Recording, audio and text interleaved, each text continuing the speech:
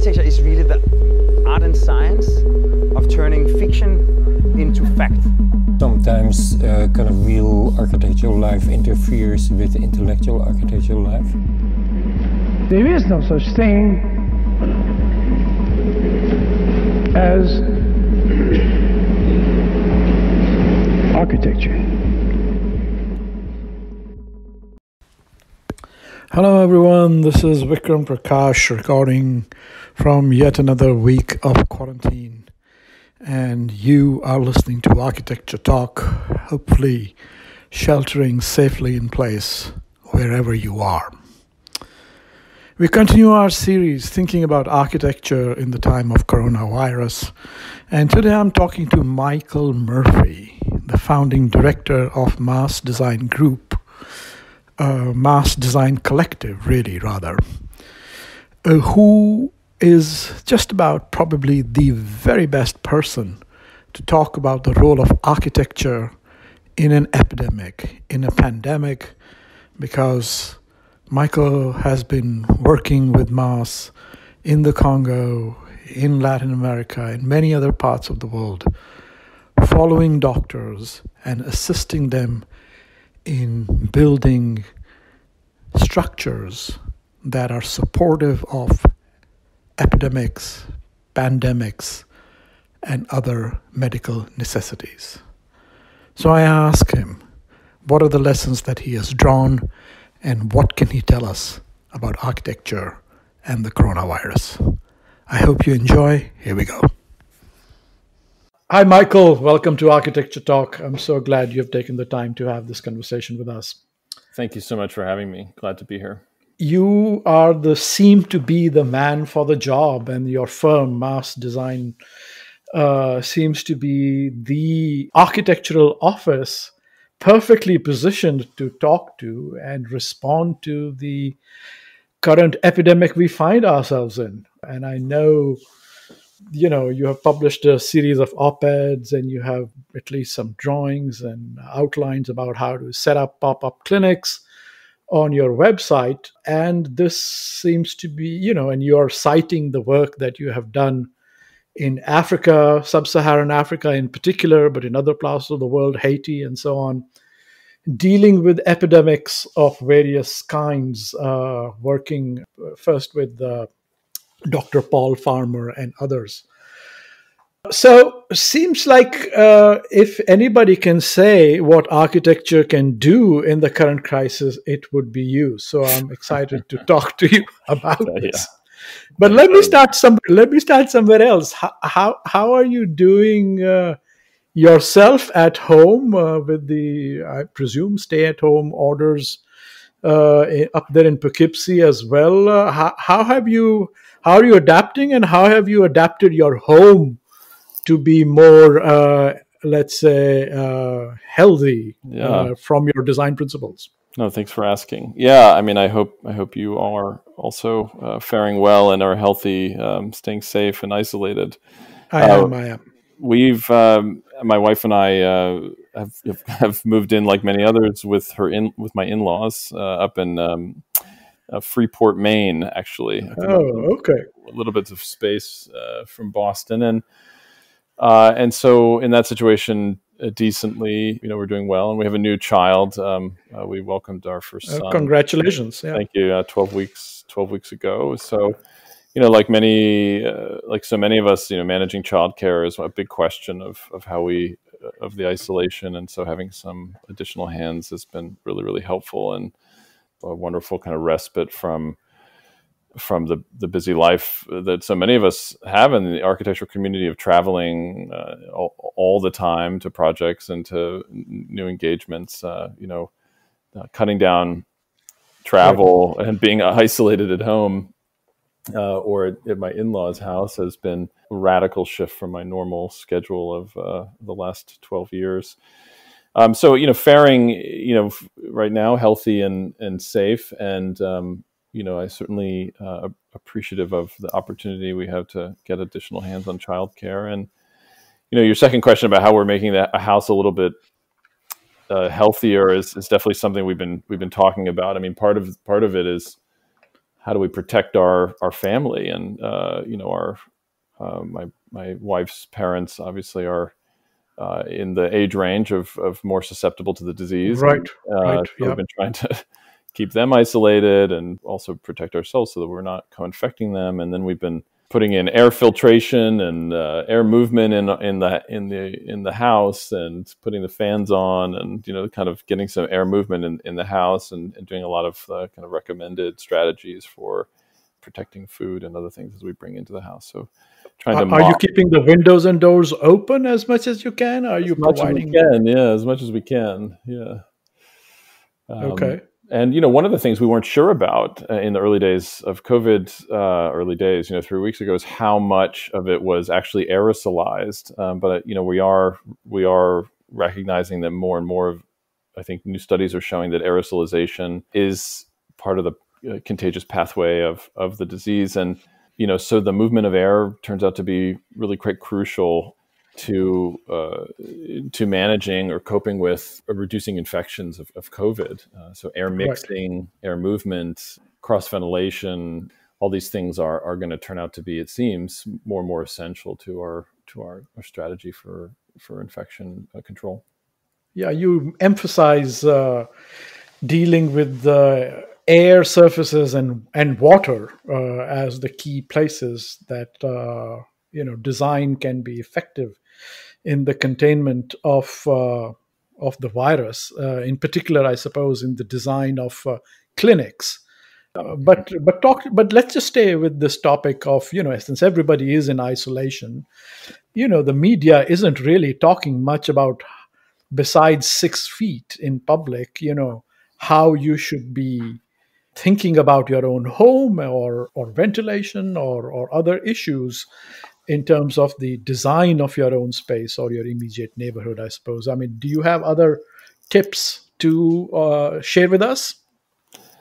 Yeah, well, I mean, it is true. I mean, there's one of these challenging situations is suddenly every space has become a medical space. Right. This kind of paradigm shift we're undergoing where each one of us is now intimately aware of the potential threat of the built environment around us. That, I think, is a radical moment that we're undergoing as a society, and one that has, potential significant risks and threats in terms of maybe increased surveillance or increased digital access to information, but also possible new optimistic futures about the way in which we demand more of our built world to perform at a higher caliber and protect us more effectively, not just from snow and rain, but actually protect us from the elements and from the kind of contagious diseases that are around us. This kind of healthy building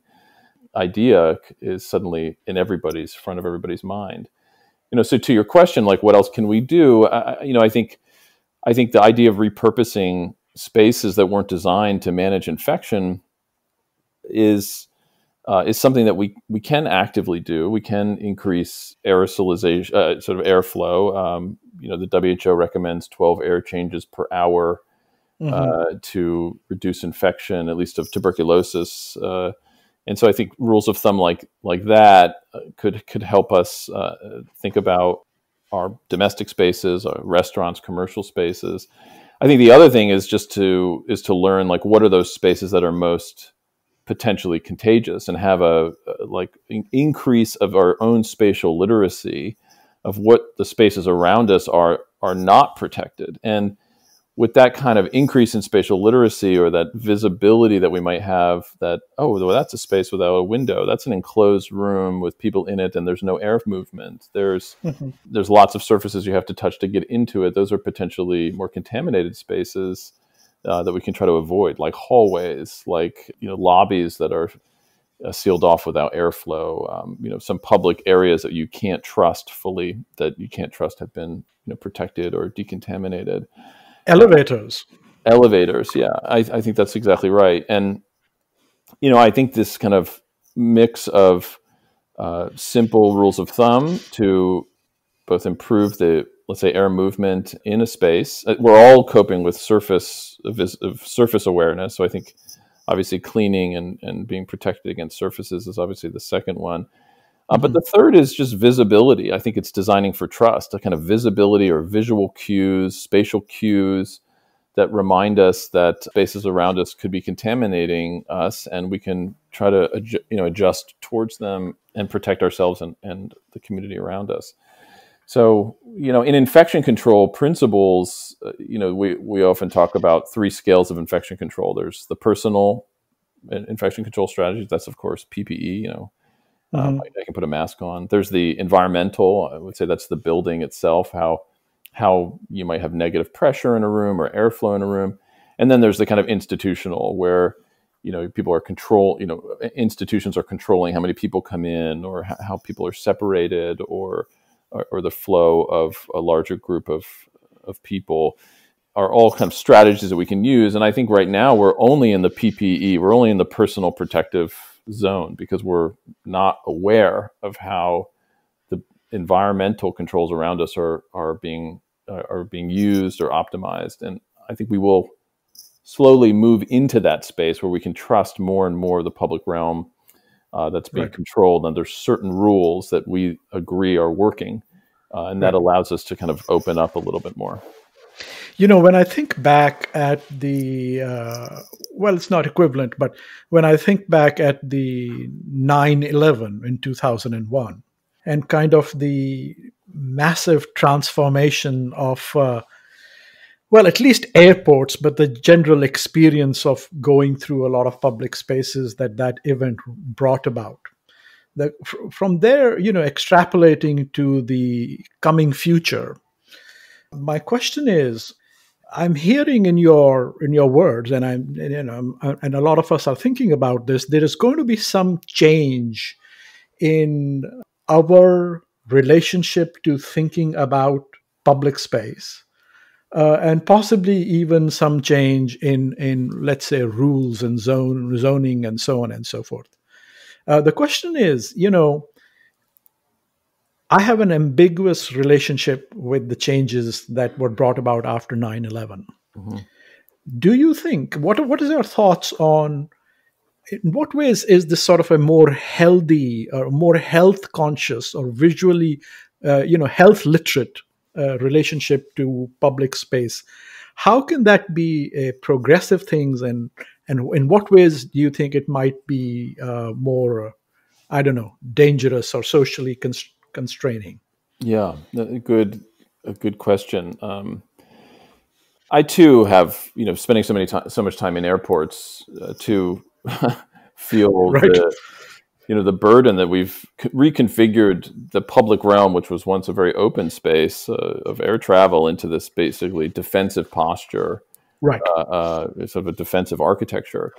And, that's a very reactionary strategy where the built environment was responding to threats in a way that forced everyone to reconfigure the way that they travel or experience air flight.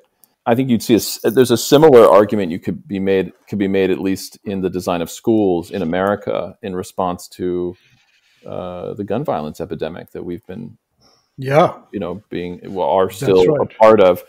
That would say the largest, probably the most significant shift in school design has been to protect students against shooters, which is hard for other countries to imagine as a reality, but that is an architectural strategy. I mean, if you look at some of the new schools that are being built, they have to be responding to active shooter situations.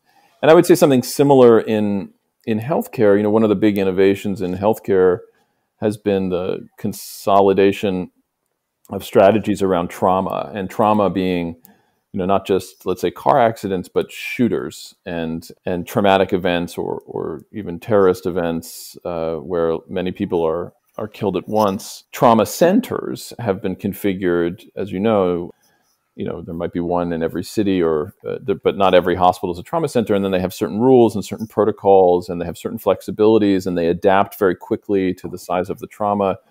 And so they've kind of configured both the the political, financial, and the human capital together to reconfigure the sort of daily operations of the hospital to accommodate the kind of surge that we're seeing in traumatic events like shootings.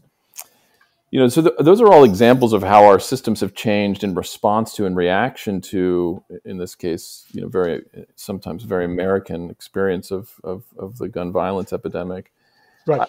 I think when you look back at history, you'll see that so too the built environment has shifted and been shaped by other epidemics, and I think we should expect the same with the pandemic of COVID, that our built environment, the space around us, will radically shift. And get back to, I think, the heart of your question, which was, I think one of the challenging, potential threatening things that we'll see is, and are already seeing abroad, is an increase of the inevitable surveillance infrastructure, the digital surveillance infrastructure that has now kind of proliferated around our lives and is kind of taking hold. Right. While that might keep people healthy, it does introduce all sorts of civil liberty questions. When you look at, there's kind of as you say, an ambiguous relationship here. When you look at prisons, for example, we're seeing the most radical decarceration happen in prisons, in generations. Yeah. And, so many activists have been arguing for this for years. And to some degree, you might say, well, this is, is one of the, not shining lights, but benefits of this pandemic is, people are being moved out of these horrible environments where they don't need to be, and they're not a threat to society. I mean, and they're being brought home. But what they're also going to experience is what Michelle Alexander calls e-carceration, a kind of digital incarceration where they're surveilled and controlled through other means. So it is something for us to kind of keep an eye on. On the inverse, though, where there's an opportunity for maybe a kind of positive outcome, I think we will see, but I think this paradigm shift of our own, I would even call it a cultural shift of our own understanding of how the built world around us, shapes our daily lives. That awakening, that awareness is happening right now. And it's a moment for us, especially in the architectural and design field, to press hard and ask, how is it helping and hurting? And how can we advance both science, I would say even spatial disciplines, measurement, as well as the advances in our own kind of the work that we're doing in schools, to say, look, architecture shapes our lives every day. How do we guide it towards and understand the way it's shaping us in really positive ways, shaping our communities, shaping our health, and measure that, prove it, show it, advance it, iterate it, test it, and kind of have that dialogue with the public in a much more direct and engaged way. There is this moment that we've all been, I think, looking for, which is especially around the question of climate change, where the built environment, carbon emissions, or 50% of carbon emissions are from the built environment. So we are at the heart of the question of how less carbon emissions in our future, or a climate positive future. Now is the time where we can really push on that. We can press hard and say, this is the time for a rethinking of our public realm, a rethinking of the materials that we use, to actually build a culture of regenerative architecture and fight for that, instead of being so reliant on the kind of industries which have driven us in the past. And I think that moment is in front of us and is an opportunity for us to really take hold of, and I think would align with the cultural shift that we're seeing. We can say, not only is there a health of your body, like you can get disease, but there's a health of our community, there's a health of our planet, and all those things are interrelated to keep us healthy.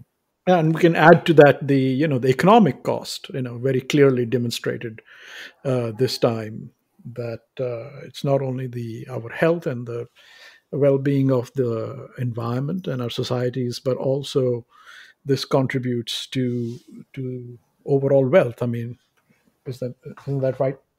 Absolutely. I mean, access to, or access to fundamental rights is, of course, completely hindered by many of these inequities that these systems are advancing, but certainly the built environment is one of those systems.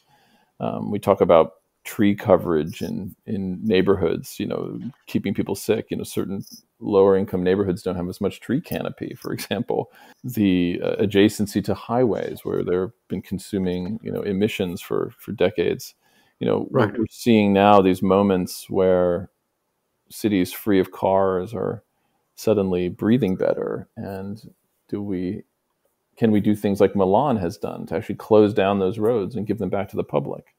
Can we make an argument that restaurants are not safe enough right now, no matter if you're 6 feet apart or have a plexiglass barrier between your banquette, so you have to spill those tables onto the streets and take over the streets? I mean, those discussions I think are really exciting ones that are happening now, and it should give us some hope. What about the question of the envelope, the building envelope? I mean, a lot of sort of sustainable design seems to focus on that and making them more airtight and non-porous. Yes. Would you like to see a fundamental shift in that discussion? 100%. I think the big shift that we need to see, and finally, I think we're talking about this, is the sustainability conversation has been about operational carbon. It's been about how the performance of the building can be as less bad as possible. But the embodied carbon conversation is really, I think, the one that we finally are having and need to have more aggressively, which is, what is the cost of the extraction of these materials and the use of these materials in their cost in the environment just to get them to site?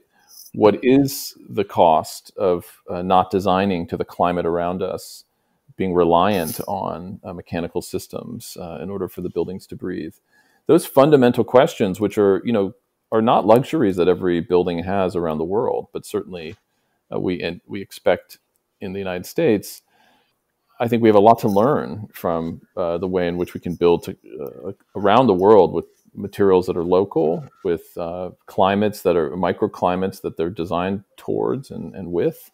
The kind of intelligence of a functioning living building has been lost when we're really designing the mechanical system, a building around a mechanical system instead of the inverse, building, designing a building for its specific climate. So I think, yes, that is a shift we will see. I hope we will see buildings that are very actively, not just passively working, but actively breathing in their climate, that are living and seen to live with the kind of use of them. And then also when they finish their useful life, they are decommissioned or deconstructed in productive and sustainable ways as well. Right. Let's talk a little bit about hospitals. And you talked about how, trauma centers and emergency rooms have changed to respond to the gun violence in our country. What is your sense of the medical here in the North America, let's say United States, its preparation, its architectural design preparation for dealing with epidemics? I know we have piped oxygen, but what about sort of designed systems of the kinds that you are interested in? Well, I say this with so much respect for the hospital systems and what they're coping with, but I think, I think one thing should be really clear to all of us, that the hospitals in our country are not designed to meet epidemic surge like we're seeing today. They're not designed for that. And that might come as a surprise to the public, but I think as soon as you peel back the layer, it makes a lot of sense. I mean, they're designed with, their financial models are very tight. They have tight margins. They're designed to fill beds. They're designed to, get large specialty services and high reimbursables, and the public health component of them for incredible acute care. There are just certain parts of each hospital that are designed to manage really challenging contagious diseases. So those isolation rooms with negative pressure, there might be one or two on a floor, where we worked with Mount Sinai over the course of the last 3 weeks to help them, and also to study what they were doing as they were actively redesigning their hospital in the middle of the surge in New York City. I mean, it was absolutely amazing. to watch how clinicians and the executives of the hospital and the facilities people were just butting up against their inherited infrastructure to try to accommodate to, as best they knew, the infection control guidelines that are actively being written to manage COVID, and do the best they could to protect healthcare workers. But I think if you wanted one measurement that should really shock us and really, I think, reveal how unprepared the built infrastructure of hospitals was to manage this disease, is looking at how sick health workers are getting. 20% are getting infected. Right. That number is like staggering, and what it really suggests is that the physical space in which they're working in is not able to be decontaminated fast enough to cope with the kind of patients that are coming in. And we have to really take that seriously and think about that both as architects, but also as active, systems designers. Is what are the quick and dirty things that we can kind of repurpose and reconfigure right now to protect health workers who are in the middle of it on the front lines? And then what does that mean for these buildings, after these surges, and how do they continue to, protect the public as they come in there, the variables that they can't control? And it's fascinating to watch, and also I think really pushes us as a design community to say, hey, look, these are not fixed systems. These are like living systems that are changing, and they have to accommodate extreme surge, as well as the inverse of that, the daily quotidian life of a normal public health scenarios. They have to manage both of those things, and we're only prepared for the latter, not the former. Yeah, so they have to be transformable and adaptable, and switch on a dime to accommodate these kind of situations. I think that's right. Yeah, and I think that we often in architecture might talk about like utmost flexibility as the strategy, and hospital design in the mid-century dealt a lot with flexibility. But I also think sometimes flexibility, we kind of some of these things have to be really inflexible, actually, which is like the isolation room has to have not just piped oxygen, it has to have negative pressure, forced air outside. It has to have an anteroom for donning and doffing. That's a very fixed infrastructure, right? And that actually is hard to change. It's a question of, can you plug those really kind of rigid systems into a more flexible superstructure, or a more flexible cartilage, if you want to use that word, that can be adapted for surge. And I go back to the trauma hospitals. I think they have figured out a way to do that, converting parking garages into triage centers, for example, looking at the ambulance bays as areas that are isolated from the other ambulance bays that might have normal treatment, so that they kind of control the chaos and the trauma. There's a lot of policies in place that might give us some insight towards a pandemic resilient health infrastructure of the future. So I think there's a lot of learnings there. Fantastic. Let's travel abroad. Are you engaged with Dr. Farmer or otherwise in COVID preparedness or clinics in abroad, sub-Saharan Africa or elsewhere? Yeah, we've been, our work began in Rwanda with Partners in Health and continues today. We have over 80 people working in East Africa and some in West Africa. And at the moment are building 7 different projects in a number of different countries. And all of that stuff went on hold, especially the work in Rwanda, where our base is.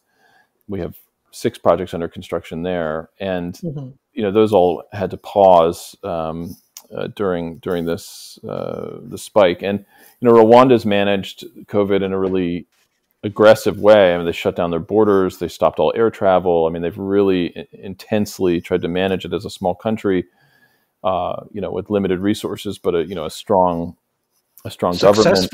Successfully? Well, they are managing it from what I understand. We get daily updates. They've been contract tracing. They've been really reducing, if not stopping, almost all travel inside and outside the borders. And they've been very aggressive about social distancing and self-isolation. That being said, essential projects like some of the projects that we're working on will start up again, we believe, in particular because we're building 2 hospitals, one for the capital that's 2 months away from construction completion. So this itself would add almost 200 beds to the capital and be essential, obviously, for this and future surges. The other hospital we're building is in the south of the country and also essential in the kind of broader landscape of that health infrastructure. The project that we're building in Liberia, though, I think are of interest because those came after Ebola outbreak, the kind of last epidemic that we were immersed in. And there were a lot of lessons, I think, from that, from the outbreak of Ebola and how the government of Liberia and Sierra Leone really mobilized to both manage the immediate needs of the outbreak, but also invest in long-term infrastructure that their country needed to stave off the next, surge or the next epidemic. And what Ellen Johnson Sirleaf and others have really fought for during the height of the outbreak are still paying dividends now. And our hospital, the Redemption Hospital, would be the kind of central hospital of Monrovia, is under construction, and is continuing through the outbreak because of the essential need of this infrastructure to manage it when the surge really hits the African continent, sub-Saharan Africa. What are the core design principles that you adopt in hospitals and medical facilities, particularly in Africa or elsewhere, that you think are preparatory for epidemics? Well, there's a couple of things. I mean, each epidemic teaches us something else about our infection control protocols and whether they're appropriate or have to be amended. What I think TB taught us in Rwanda is that airflow matters significantly, one, and 12 air changes per hour can be achieved without large mechanical ventilation systems.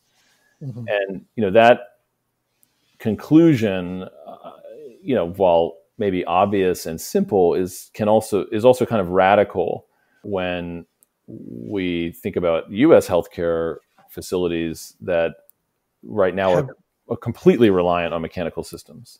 Right. In fact, without significant code improvement, it's not possible to build natural ventilation into healthcare buildings in the United States, and that some of that is starting to change. But that was a radical idea, and I think a lot of learnings came from that that I think are applicable now. And one of those is that we need resilient and redundant systems. So we can't fully anticipate the types of outbreaks we might have, and so the more redundant systems we have, if there's mechanical systems, but you also have windows that can open, for example, it allows us some flexibility. And we saw that at Mount Sinai, actually, where the 1920 bed towers are the ones that had windows that could open, but the new bed towers didn't have windows that could open. So they were putting the isolation rooms in the old bed towers because they needed to vent out HEPA filters and into the windows that could open. The idea that hospitals today are built without operable windows is a kind of an amazing and challenging thought. We should think about that. I know. The second thing is, I think the second big lesson that I find that applies almost to everything we do, I don't want to say this in an aggressive way, but like hallways are kind of the enemy, we and this maybe many architects have said this before, maybe Herman Hertzberger said it very directly, but like, how do we design hallways out of our architecture?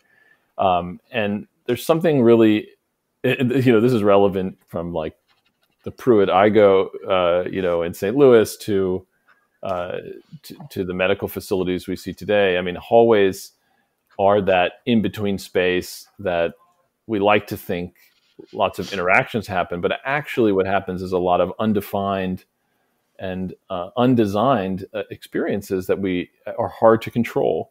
And in a hospital setting, what happens is a lot of patients end up waiting in the hallway. There's really bad ventilation.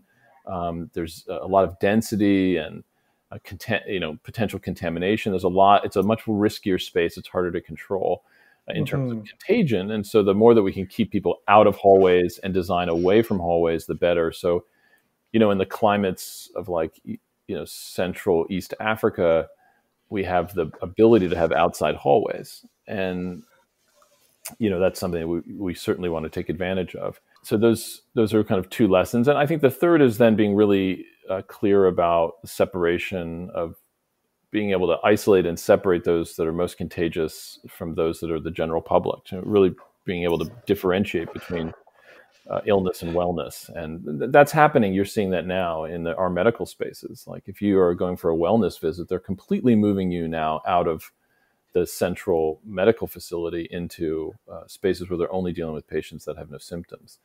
Right. And that kind of clear separation is, I think, something that we're experiencing as well. Right. You start off many of your presentations, for instance, your TED Talk, with, a sort of a implicit or explicit critique of architectural education, and perhaps its values. Is that how it's read? Oh. Well, I'm in the education business, so maybe that's how I read it. But I am interested in your thoughts on looking ahead. If you've talked about taking advantage of pressing the kind of cases that we have in a sense been making about the necessity of good public space, of passive design and so on, and pressing them into the public realm and making our case. What are the kinds of things, what are your thoughts on architectural, what were the sort of things you'd like to see happening better in architectural education after the present crisis?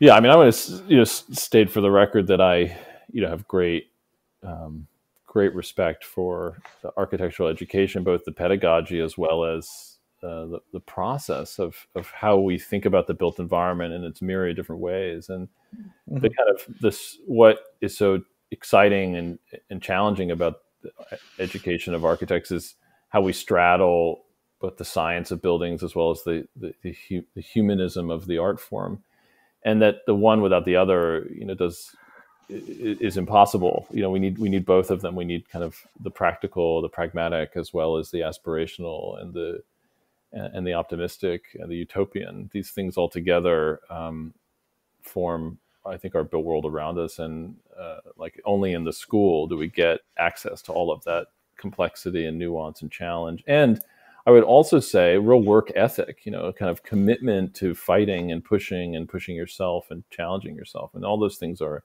embedded within the pedagogy of architecture, which I think are really essential and important, and have also given me the hope that I have that we can do something. And my implicit critique is not so much that we failed as educators, but that our discipline has to some degree failed to be ready for the kind of the crises around us, and we have at some level been forced into a corner, but also, I think, given away agency that we, I think, hold as the fiduciary stewards of a public good.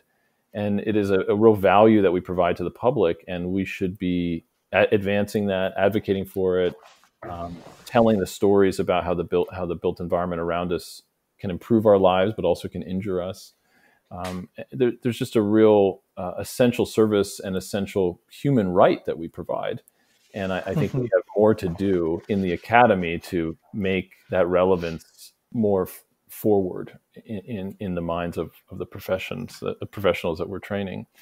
And, I think that's an opportunity I think we can see, and I think we're at that moment right now, an existential moment. What happens when what happened in 2008 with the financial collapse is when I was coming through school is the same thing that students are going to be dealing with now, which is the complete collapse of the architectural business model. I mean, we are going to see probably, a hemorrhaging of staff. We're seeing some of that already. Right. Projects drying up all over the place. Infrastructure and architecture really becoming an industry of thriving economy, not an industry of struggling economic situations. And so architects are kind of the first to go. They're like the canary in the coal mine for like the economic right. collapse. Yeah. And I think that should also wake us up to a question of not just why we practice, but how we practice. Yeah. And how we practice as a discipline is, it's not just about garnering a commission. It's about providing this crucial service to the public. And so should we be paid a percentage of construction cost, or should we be paid by providing that because we provide that service to the public? Is there a way that we could reconfigure the way that we practice our business models so that we're insulated from the kind of whims of the market as it kind of thrashes us around as a discipline? Could we be insulated by that by working for things that are outside of the market, or work before a market emerges? These are the kind of questions that we've been asking, and to some degree because we've been forced to ask them by working in settings that were really, not markets for architects when we started working in them. And we set up our firm as a nonprofit organization, and what that really means is that we are a mix of philanthropy and grants as well as revenue. We still charge service fees, but we are able to garner grants and philanthropy in order to do the work necessary that can't pay for design yet, or is before the market, in order to catalyze and incubate design work way upstream and make the case for why architecture is valuable in like the community, or for a certain nonprofit organization, or just in rethinking the space around us. And what that has left us with is a certain insulation from the market challenges we're facing now. Not fully insulated, but some insulation that's going to keep us, I think, working through this crisis. No, you've become, you should be experiencing a boom, one would imagine, like Amazon is. Like suddenly this becomes a critical service. So what I would want to take this to is, you put in very critical terms there, giving away agency. I mean, it seems to me that some of this giving away of agency occurred when we sloughed off urban design and planning and other disciplines from architecture. When I think for all its ills in the 50s and 60s, when in a more sort of a modernist time, the public good was more centrally the business of the architect. Was it not? I mean, it seems to me perhaps we have to rethink this sloughing off into disciplines. I couldn't agree more. I mean, there was, modernism had an incredible social project. Of course, we see the public good in the era of sanitation, the sanitation era in the 1870s and 80s, which also when it began, it began and was all about how does architecture improve the lives of the public. Everything from William Morris to Frederick Law Olmsted to Florence Nightingale, who, not an architect, also may have had the most impact on the hospital infrastructure of the 19th century. And these, look at Isambard Brunel, architect, engineer, designer, bridge builder, tunnel builder. I mean, this guy was so amazing, and he changed the way that the built infrastructure around us was performing, but also accountable. And, there's so many lessons of the history of our discipline that say that these things are intertwined, that the profession of architecture and the public service and our health are all interrelated, and they can't be separated. There has always been a strand that's tried to separate them. I don't want to name names, but we could talk about who they are. But was a significant disciplinary shift in the late 70s, where theory really embraced the idea that separation was necessary, and to some degree fetishized that separation, to theorize it, talk about it, and create a kind of disciplinary hemorrhage where we could pretend like architecture could be simply discussed only outside of all of its other social and political conditions. Right. And I think that moment was a really dangerous experiment. Dangerous might be a little extreme word, but has had long-term downstream effects, not only in polarizing who we serve, i.e., that architects are really in service of the elite and the rich that can pay for them only. Mm-hmm. Mm-hmm. And it's a kind of boutique product in which we show off a certain status, but also kind of cleaving off all of the disciplinary knowledge, intelligence, work, and advocacy for the public good as not real architecture. Right. And that the idea, that there's this separation between like real architecture and not real architecture that we still struggle with in school today, I think is something that has to end, because that theoretical project has been confusing our discipline, I think, for 40 years. And thankfully, I should say, that's starting to change as a demand from the students, but also as a demand from faculty that we prove our relevance and value and service about what we understand architecture to be and what its value is in the world. Mm-hmm. Yeah, no, I couldn't agree with you more. I mean, completely. So thank you for that. As we move towards the end here, I just wanted to sort of switch scales a little bit. You've mentioned how certain materials are, of course, better than others, and how cottons and wood is much better than steel, and plastics we are finding with respect to this particular virus. And you also mentioned that the various scales at which prevention works, and one of them, of course, is the personal. And you mentioned, we all know about face masks now, which are kicking in. I mean, it seems to me from the one side, it's the public realm and the city and everything else that is also a topic for architecture, but also at the other end of the scale, clothing, and if you want, fashion is also a topic of architecture. I mean, architecture begins the moment we are dealing with space right outside the body. Does it not?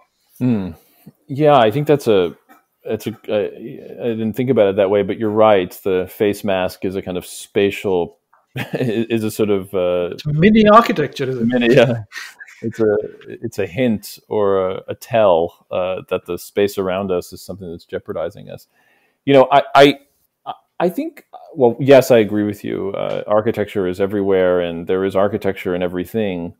But I also want, for the purpose of having the same debate and also building a kind of spatial vocabulary with the public, which is, I think, something else we need to do in the academy, is help differentiate which scale we're talking about. Use the word scale. I think that's the right word. Mm-hmm. And, I go back to these four scales, and we could introduce more, but there's the scale of the body, mm-hmm. the face mask, the room. There's the scale of the neighborhood, which is about maybe the planting of trees or the management of streets, the zoning of buildings, heights, and access to water. There's the scale of you could say the scale of the city and the scale of the nation, and then there's the scale of the planet. Right. And there's and obviously decisions I make about one building, affects many of those scales all at the same time. If I choose, to import steel from China and certain plastics or polycarbonates, or if I, who we're serving in what community and how it affects the buildings around it, all of those decisions are there's a heterodoxy about how they all interconnect. And I think one of the challenges we have is we have to clarify which scale we're talking about to be very specific about each one and then try to address each one so that we don't forget the other ones. And a building obviously is interspersed with all of those scales, and it's challenging to get the public to speak on all of those scales. We can only speak sometimes on whether I like it or not like it. Well, that's not effective critical engagement. Right. Oh, I like the way it looks. I don't like the way it looks. It's not. That's that maybe is one scale of discussion, but there's this entire other scale about the materiality, about the labor that was used, about its performance, about its functionality, and about its beauty and dignity. It's about its planetary impact. And once we build, I think, a richer spatial vocabulary with the public, that's also part of recreating this agency and rebuilding that trust, is we can have that discussion on multiple scales. And that would increase our dialogue about how buildings affect us. It would increase the value that we assign to certain buildings. It would change business models if we could do so, because you'd be applying value and financial value to certain thresholds of those meeting of those scales, and we'd be more integrated as that public servant that we really are into the daily life of the community. Mm-hmm. Well, here's hoping some new ways will emerge for us to better integrate into the public life of the community and the city and the countryside and the nation and the planet, really. Mm-hmm. Michael, thanks for taking the time. I really enjoyed this conversation. I did too. Thank you so much. Thank you for listening to Architecture Talk. This is your producer, Amelia Jarvinen. We hope you enjoyed the conversation, and if you did, please subscribe and rate us on iTunes or Spotify. We would also love to hear from you if you have any suggestions on new topics or guests. You can always reach out to us on our website, Facebook, or Instagram. Thank you again, and until next time, this is Architecture Talk.